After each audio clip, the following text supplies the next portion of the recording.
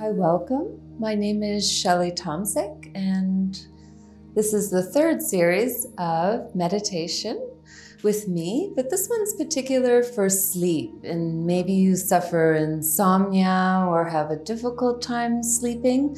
So there's a few poses we can do, and then these meditation practice will be more restorative style to actually get you into deeper states of relaxation. So for sleep remedy, a very easy, quick one is to do a standing forward fold, an uttanasana.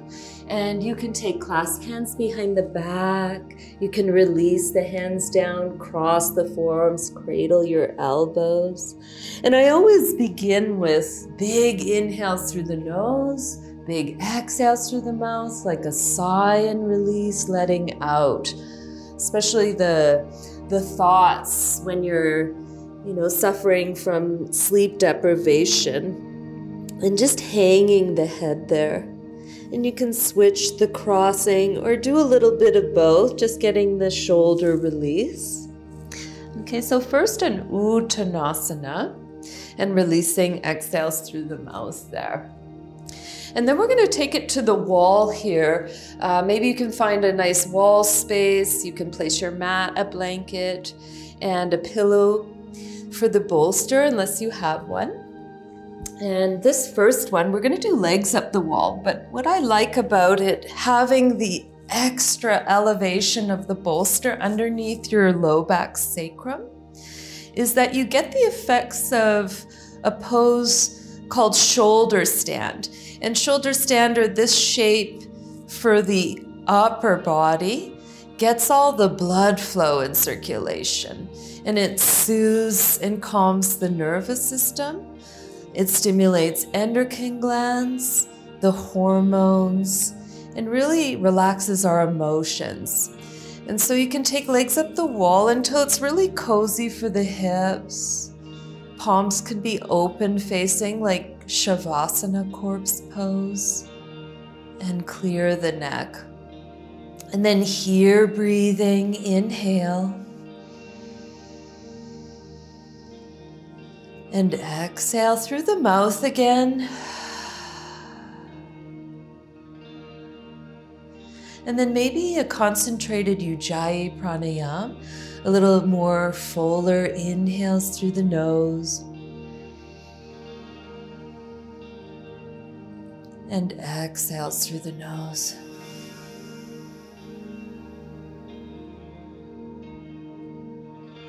Even relax the jaw, tongue, cheekbones. Eyes can be closed the whole time.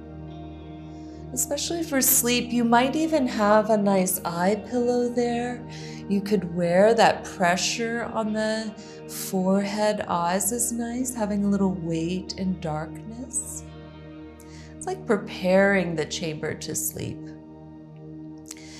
And this legs up the wall is very good for digestion. But this flush, especially if you sit all day long or you're standing, this really allows that kind of flush of the legs, good for low back, and calms the body in preparation for sleep. Once you've spent a little time here, legs up the wall, just a slow transition. Bend your knees, roll to one side carefully. No rush, you can really take your time, enjoy.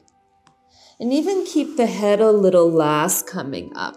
Just use your hands to push.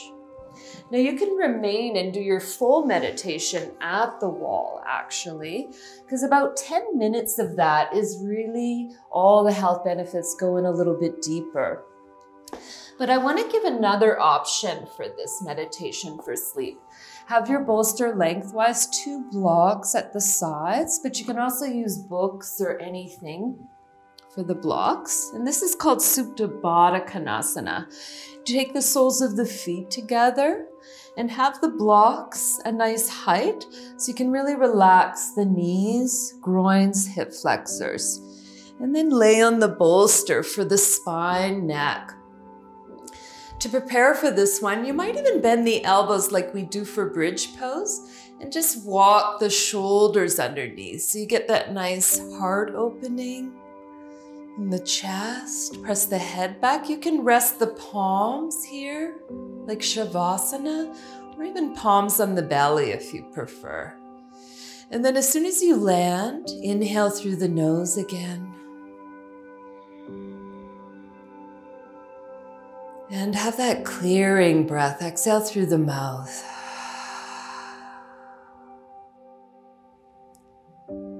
Here, just enjoy natural breath and deeply relax.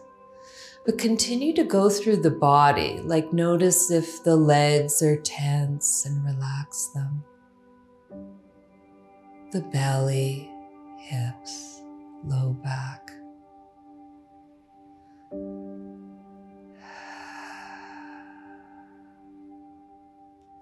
Relax the shoulders, arms, neck, and weight of the head. And the sensors are important, the gateways of perception, or they call them the organs of perception. So continue to soften the eyes, and the ears, tongue, skin. Just sense the breath coming in and out of the nose lightly.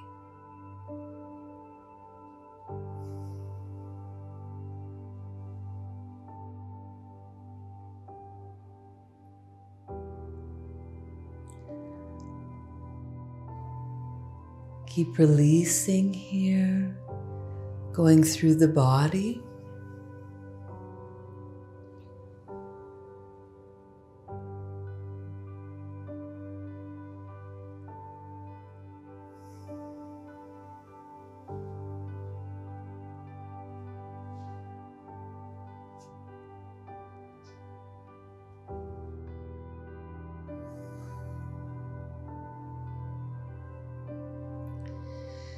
And then we'll transition a little bit. We'll keep the bolster on the back, but remove your two blocks and just straighten the legs. So they have a little flush here and then relax. You can exhale through the mouth, let that go.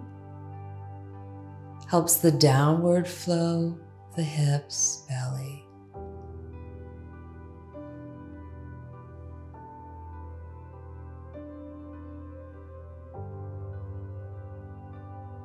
A nice technique to also work with in meditation is a little yoga nidra here. So for example, you can do tensing parts of the body and then releasing them. So maybe we try at the feet first, just flex them and engage them, almost tightening them. Inhale. And then exhale, completely release the feet, let them go.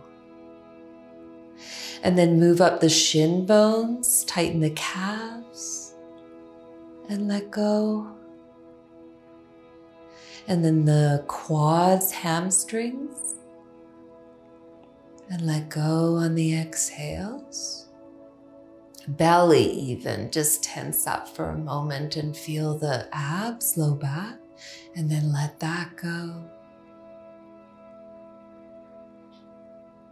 And then the palms, just make fists and squeeze tightly. Inhale. And exhale, let the hands go. Forearms tense and release. Shoulders, back, chest even. Just even bringing the awareness to these parts. And then exhale, let them go.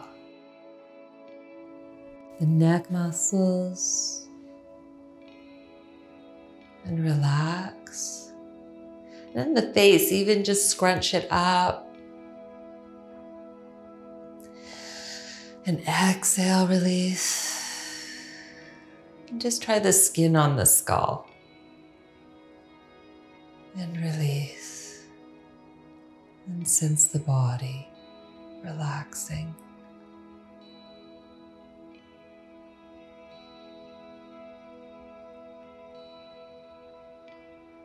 And to release from that, bend your knees slowly.